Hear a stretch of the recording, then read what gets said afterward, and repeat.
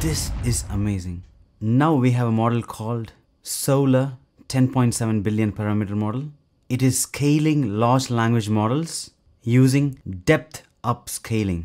As you can see in the comparison, it is better than MIXL and also QUEN 72 billion parameter model.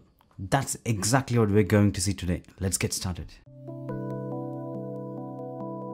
Hi everyone, I'm really excited to show you about Solar 10.7 billion parameter model. I'm going to take you through step by step on how to run this locally on your computer using Ollama, LM Studio and text generation web UI. I'm also going to test this. But before that, I regularly create videos in regards to artificial intelligence on my YouTube channel. So do subscribe and click the bell icon to stay tuned. So coming to Solar 10.7 billion parameter model, it is using something called depth upscaling. So what is depth upscaling? It is scaling a large language model. By doing that, you get better performance.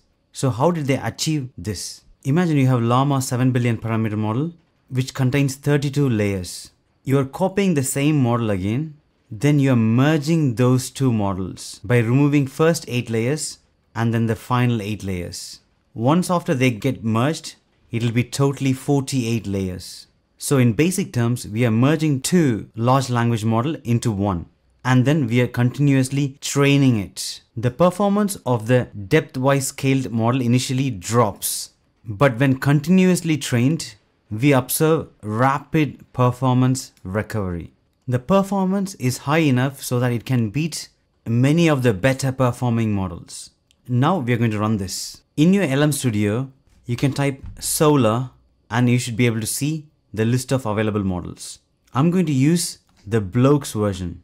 You can click the model and click the download button to download the model. Once that is downloaded, you can go to the chat section and choose the Solar model and then be able to ask questions to the model. Another way of running this is using Ollama Run Solar. To download Ollama, you can go to ollama.ai website. Once you have typed like this, you can click enter and then it will automatically download the Solar model locally on your computer.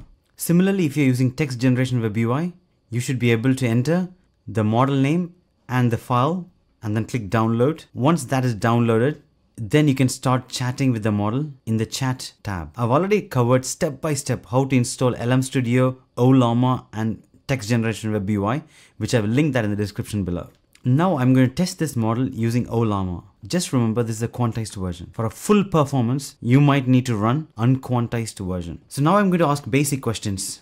Create a daily meal plan for me and it generates the meal plan. Next, create a cover letter and it creates, Dear Hiring Manager, I'm writing to apply for the recently advertised position of Marketing Manager at XYZ Corporation, and it gives out the remaining. So that is a pass.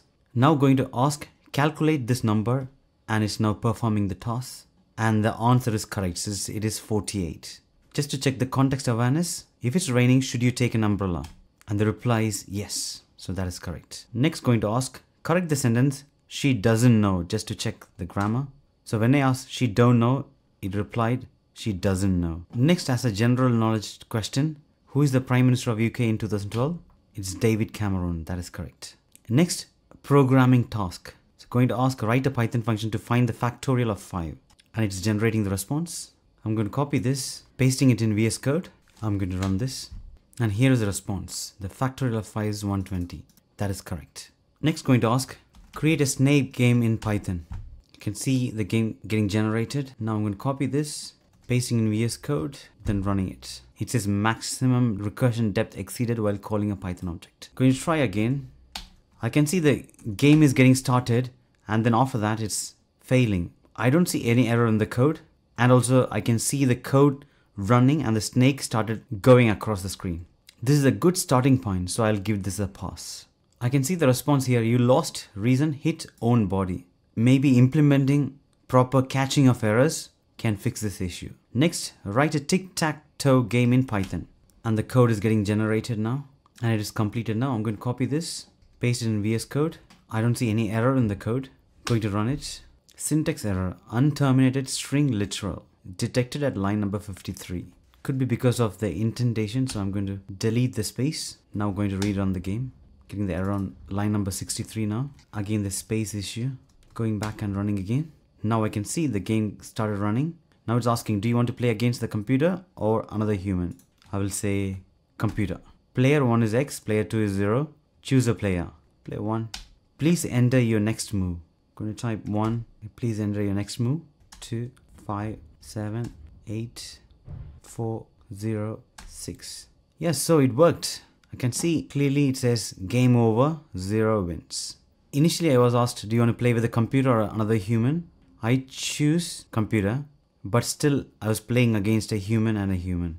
But that is fine. A slight tweak might change this program. So I will give this a pass. So that's it. So comparatively, I see a better performance in this model.